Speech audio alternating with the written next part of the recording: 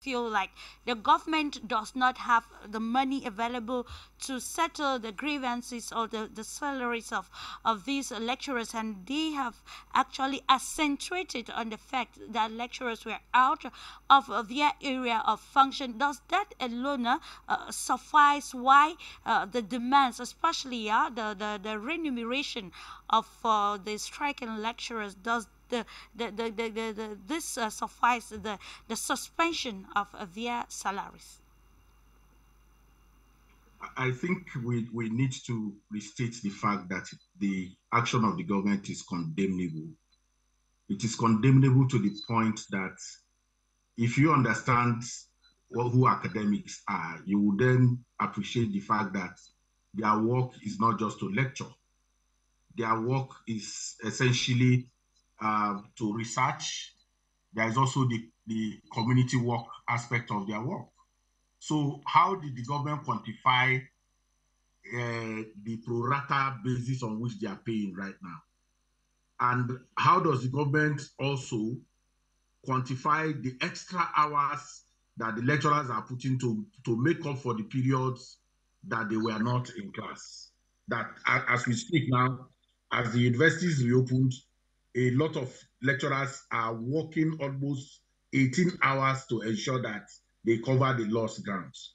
I think the point to be made is that there is a conscious effort by not just Nigerian government, by the IMF and the World Bank that continues to talk about the withdrawal of government from public, education.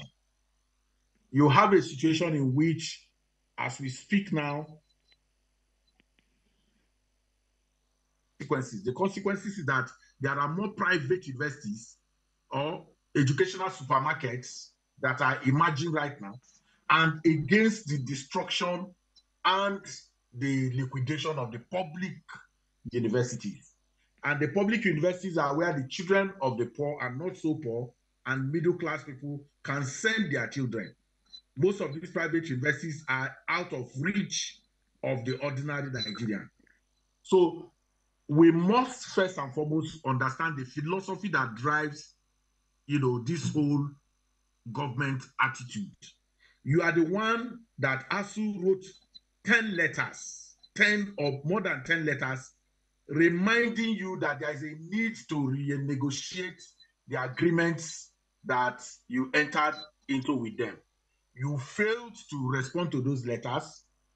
The process of getting strikes by the academics is a very tedious one. If you understand how strikes are achieved in Asuu, you will then know that the government itself played completely, if you permit the use of that word, didn't want to take any action on an agreement. So the question of not having the money is not the issue. The government has the resources, because these agreements always understand that it is Asuu sitting on one side of the table, the government and the people they appointed to negotiate on their behalf sitting on one part of the table, and at the end of the day, an agreement is reached. If you do not have the means to fulfill that agreement, the honorable thing to do is to get back. You don't wait for Asuu to call you. You get back to Asuu and say, because of XYZ, we are not able to meet the agreement we reach with you.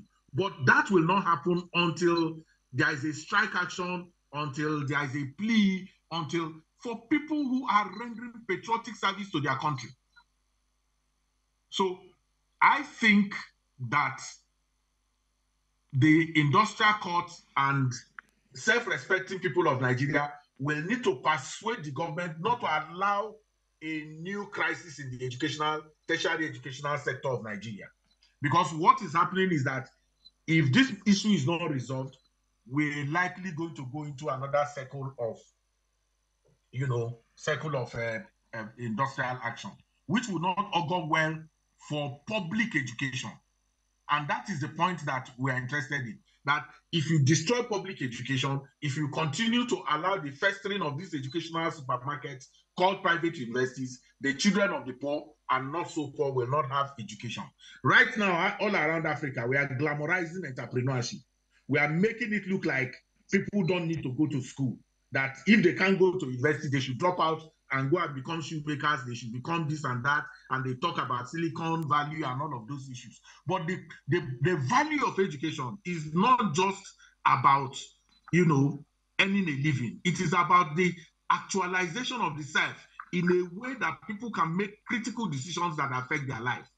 And that is what the ruling class of Nigeria does not want at this time. They want to impoverish the people, pauperize them, and ensure that they are not even able to make that conscious decision by themselves. And that is the target. That is the eventual target of the kind of educational policy that Adamu and his cohorts are pursuing. So we need to situate it properly, because if you talk about no pay, all of those are extension of the onslaught against public education.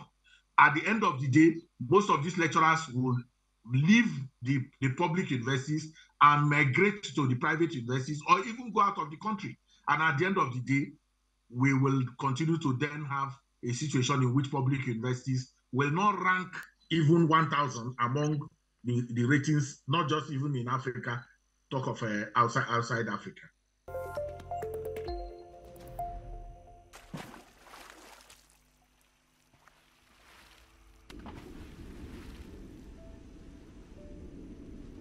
Afrique Média. Le monde, c'est nous.